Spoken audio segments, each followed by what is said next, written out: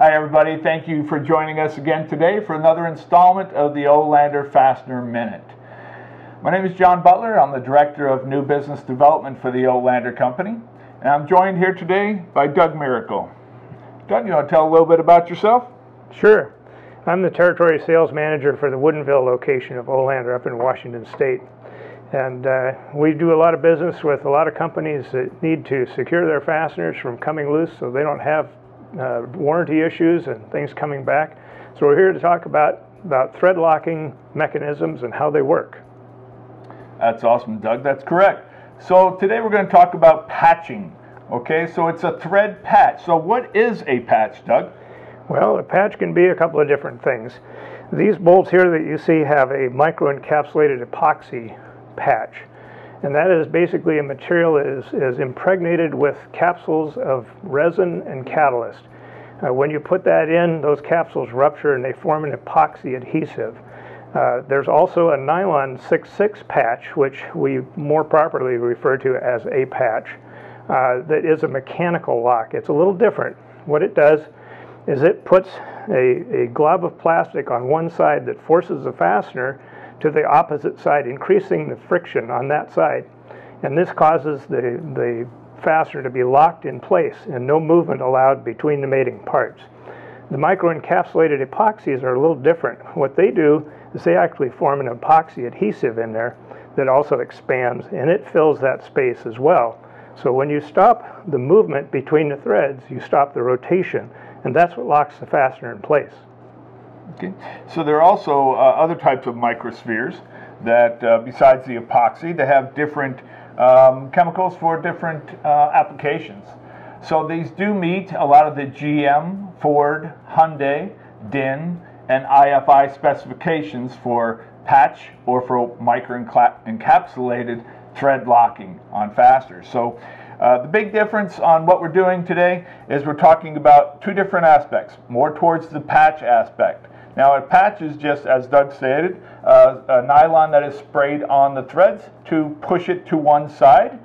Now with the different colors that we have, you can have different thread sizes made in different colors of nylon in order to keep them separate. You don't want to have different screws mixed up in your application. So they are able to do, as what you see here, we have a red patch, we have a blue patch, but we're also able to do many other colors, including yellow.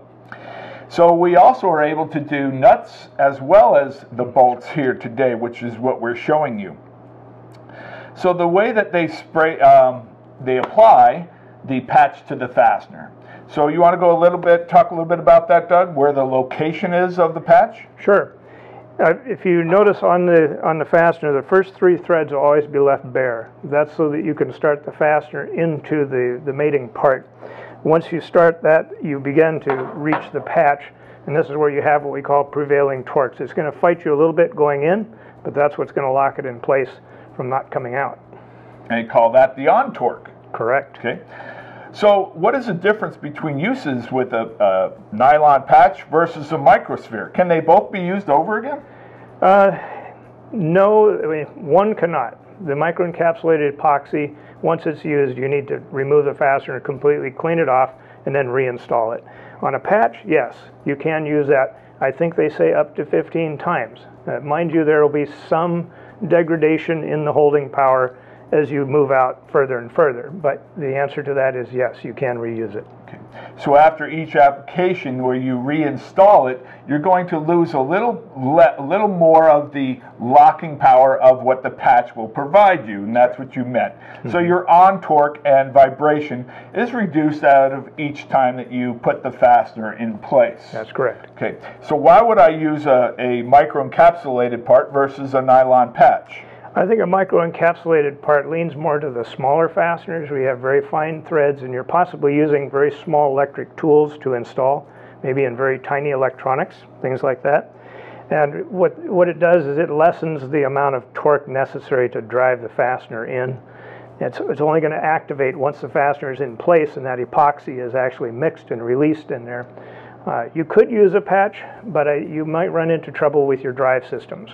The drive system may not be robust enough to handle that additional on torque. there is an option also of a light patch that can sometimes mitigate those situations as well. So as you see here, we have some very tiny screws from a metric 1.6 up to 3/8 16 bolts.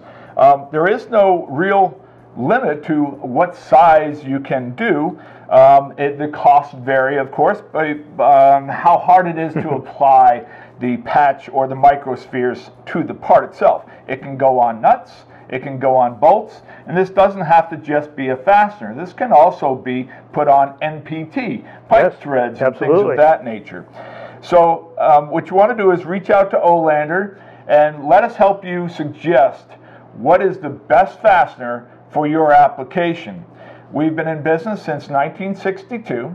We have 3 locations, 2 in California and 1 in Woodinville, Washington, where Doug is. So we're happy to reach out and help you with your applications.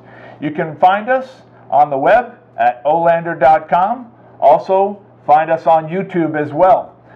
Doug, I want to thank you for being here today. Thank you, John. Any other things you want to talk about on as far as the patch and the microspheres? No, just one quick thing I was going to mention. I know if you guys think the way I do, often I worry about whether a patch, or in this case a micro-encapsulated epoxy, really works, because once it's in, it's invisible. And we tend to put a lot of faith in things like lock washers and lock nuts. But I'm here to tell you that they absolutely do work. Thank you. Fantastic, Doug. I appreciate putting that in there, but obviously I forgot about talking about that, so thank you very much.